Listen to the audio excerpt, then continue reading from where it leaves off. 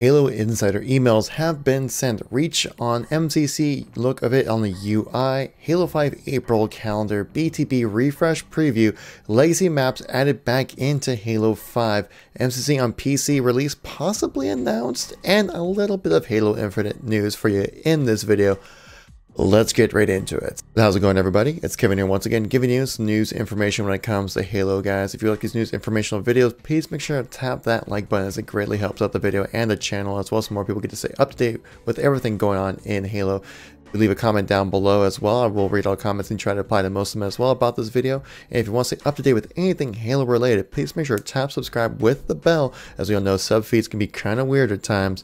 So let's get right into the video here. Recently there was a community update post on Halo Waypoint about all the things going on with everything Halo, and it was a lot of stuff. So much so I actually made a video about some of it previously, so if you want to check out some MCC stuff, go check out the video I made previously about talking about the April update, which was huge in its own right. But first, let's go with the latest news happening, that the Halo Insider new emails have been sent out right now. They're rolling out right now, so we haven't, everyone who's going to be invited to the MCC Insider program has not had a chance to quite be in it yet.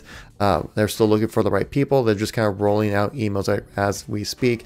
I still haven't received mine. Unisha, get on that.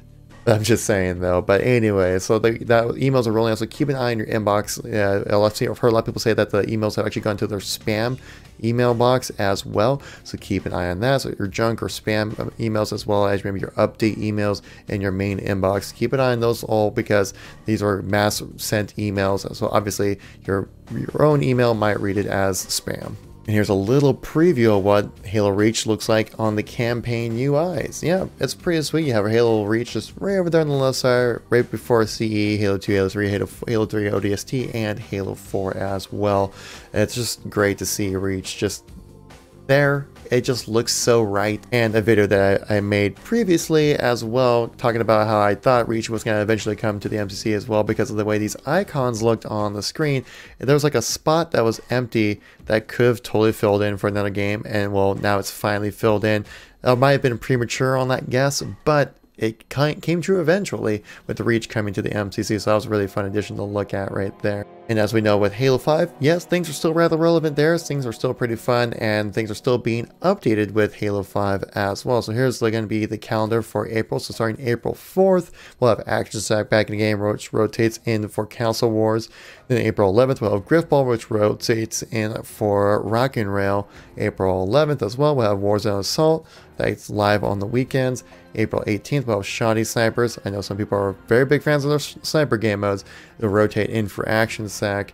And then April 25th, we'll have Covenant Slayer, rotates in for Griffball. And April 25th as well, Warzone Turbo for the weekend. And as we've talked about previously, there is still the BTB refresh in the works right now. So far, what it looks like, it's mainly like a graphical update to a lot of the maps, maybe some new maps as well. But here's an updated look to what the new Sand Trap map looks like. It looks very much in line more with, say, like Halo 4 or Halo 5's art style when it comes to Forerunner structures, but it looks so much better than the current version. I can't believe that they were able to pull this off in Forge. It looks fantastic. I can't wait to get my hands on, jump on this. I do believe I've also seen a little bit when it comes to the Valhalla remake, also staying in there, getting a bit of a visual update. My main thing is just, give me like the Magnum starts, man. I just not really digging the battle rifle starts when it comes to BTB, but that's just me. I just love to have some new maps, just as a whole, just have it play just new or something different right there. And so, like I mentioned earlier in this video as well, we'll move on to the other topic about legacy maps coming back to Halo 5. As we know in the Team Arena playlist, that Fathom and Regret were both taken out of rotation right there. Well, recently they're actually going to be bringing those maps back. So we have CTF on Fathom, we also have Slayer on Regret, and also they brought back Slayer on Eden, which I think is a great addition. I don't know, I'm not totally sure why Regret wasn't as favored when it comes to competitive maps, but Fathom I felt like was unfairly treated and booted out of the HCS playlist. I know a lot of people really enjoyed that map when it comes to CTF. I think it's just a predictable spawns, and it's just a simple map layout that lend itself to some really good gameplay, and I'm really glad to see Fathom return to the Halo 5. Now, I did mention this earlier on top of the video about potentially the announcement of the MCC on PC being available to play for anybody. And we do not have an official announced date for the MCC on PC. Though, on this post, they do mention about how you'll be able to play the Master Chief Collection on PC at these Halo Outposts. If you guys don't remember, the Halo Outpost discoveries are basically a American traveling theme park, if you want to call it that, of just everything Halo related. It's super awesome experience. I wish I could go, but the nearest one to me is in Anaheim, which is in California, which that's a good amount of distance for me. And on top of that, it's also, I think, the same weekend as PAX.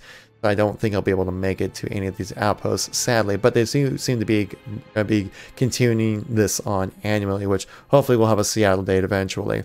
But they say in this Twitter post right here about the outpost, saying, get your game on at Halo Outpost this summer, competitive VR, laser tag arena, Pelican training simulation, and MCC Master Chief Collection on PC, which the very first date of this outpost is going to be on Friday, July 5th. So that would mean, I would have to think that you would have something you can play on the MCC on PC to the public before the 5th of July. How much of a tease would that be to be able to go play MCC on PC and they're like, all right, have fun, wait another 6 months until you actually get a chance to play it at home. I just don't think they would have that. They would add that into the outpost, which it wasn't even promised at the first place, but then now they're promising it. I would have to think that eventually we'll probably get MCC on PC before the end of the summer. So that would be pretty freaking awesome. Now, I do just want to confirm, we do have a confirmed release date for the MCC on PC, and we do not know the extent of what you'll be able to play, if it's just Reach or the whole thing as everything, or just the multiplayer, or just the campaigns. Or that's all we know, is that MCC on PC will be at Halo Outpost on July 5th to start out with. And so we get that to look forward to. So this, I would think that you would have to have some form of the game available to the public before July 5th. That's all I'm reading into that. And for a little bit of Halo Infinite news, as we do know that they're creating a pro team, much like they did for Halo 5, but now they're also doing it for Halo Infinite. As we do know, I did report this earlier, that Wes, or Clutch, is going to be kind of like the lead for the pro team. But we do know that we also have Mick Wynn involved with that, and now we have a brand new addition is going to be L-Town, who is a Halo pro. He was bigger named like in Halo 5 for sure. A little bit about L-Town is he is known for his competing in multiple Halo titles and placing second at the first Halo World Championship in 2016 with Team Allegiance. His unique playstyle and ability to create new metas in a competitive scene will be a great asset to the team at 343. Now, I know, like I said earlier, that they did have a pro team for Halo 5, but I think this pro team is actually much more pro focused, if that makes sense, really. A lot of these guys are solid players. They definitely know the ins and outs when it comes to playing Halo. Everyone they've mentioned about being added onto the team, I'm full 100% backing behind these guys. I'm like, yes, I've seen those guys play. They're very good at the game. They know the ins and outs. They know what's going to take to make a good Halo game where it's going to be hopefully accessible for new players, but also have a deep skill gap also in there as well. So then you have a chance to get better at the game, learn it, and have just a pool of information for you to pull from when it comes to being a better Halo player. So yeah, to summarize, the emails for Halo Insider have been sent. The reach on the UI of the campaigns was a pretty nice little thing to see. We do know now what the April schedule looks like for a lot of the social games. We do know now a little bit of what Soundtrack is going to be looking like when it comes to the BTB refresh.